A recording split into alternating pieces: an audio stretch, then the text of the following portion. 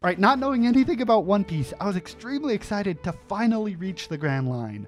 All I knew was that we moved through the equator for some reason, which is weird now that I think about it. But we stole a map of the Grand Line from Buggy, which I think was changed to a map of Reverse Mountain, because having a map of all of the Grand Line would probably ruin a little bit of the magic.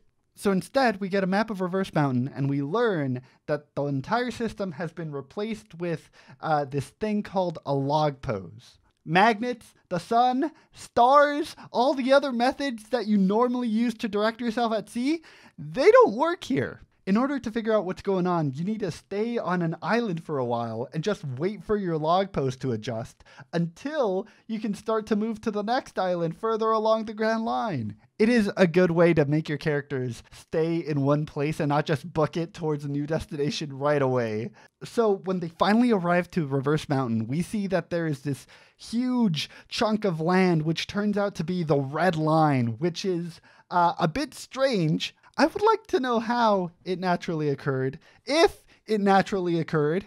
It's like a giant landmass that reaches the sky, and so the only way to actually get into the Grand Line is definitely through Reverse Mountain. All we simply got to do is take the very strong water current up the narrow pathway, try not to crash into anything on the way up. Seriously, that looks really fatal, and I do wonder how many ships don't even get past this point. But once we get up there, we can enjoy the nice, calm, speedy way down.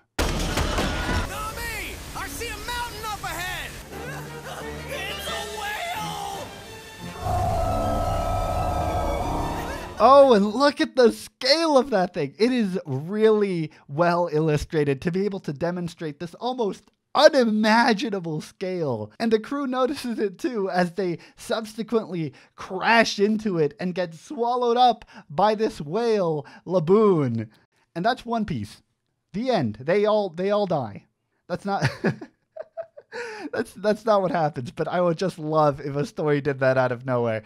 No, somehow inside Laboon, there is an island and a bunch of metal tunnels so that this Dr. Crocus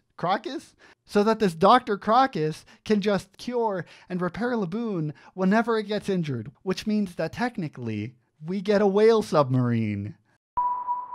Why would you want to repair from the inside? I don't know. It's probably easier, faster, probably safer inside the whale. As we're told, Laboon used to follow a pirate crew around until the captain set out on a quest to travel around the world. So they went over Reverse Mountain, leaving Laboon behind, taken care of by Crocus. And then, considering how dangerous the Grand Line is and how it's been over 50 years since they promised to come back, I don't think they're coming back. And if they won't, then Laboon will, which is why they've been bashing their head against this mountain. And Luffy's solution to make Laboon stop is to challenge Laboon to a fight, and upon trading a few hits, just put the fight on a long pause, only for it to continue when they come back from this journey. It is an adorable fix, as Luffy paints a seal of approval here on Laboon, which is why Laboon isn't allowed to bash their head in, because it would just ruin the agreement to their fight. Oh, it's so cute. I mean, it's a cute story, and it works to lengthen Reverse Mountain a bit, because I think otherwise they would get past it in 2 chapters. And as they're tying up loose ends in East Blue, we get introduced to some new storylines, like Mr. Nine and Miss Wednesday, 2 really cheesy and really bad villains who work for a secret agency, but they can't say who. And they try to hunt down Laboon, but just immediately get beaten up and just tossed out to sea.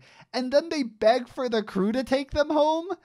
They're weird villains, and this is a weird setup, I'm not gonna lie. They just give them a slap on the wrist for trying to kill a whale and for shooting a person?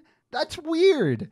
But Luffy says, yeah, sure, we'll take you home, so I guess they're just dealing with it. But okay, Crocus mentions, in order to traverse the Grand Line, you must pick one of 7 magnetic fields, following their own set of islands. So does that mean that our crew is only going to follow these islands? In other words, are we gonna visit only 1 out of 7 islands, since we can't really just check all of them in a curved pattern, in a very, very zigzaggy pattern?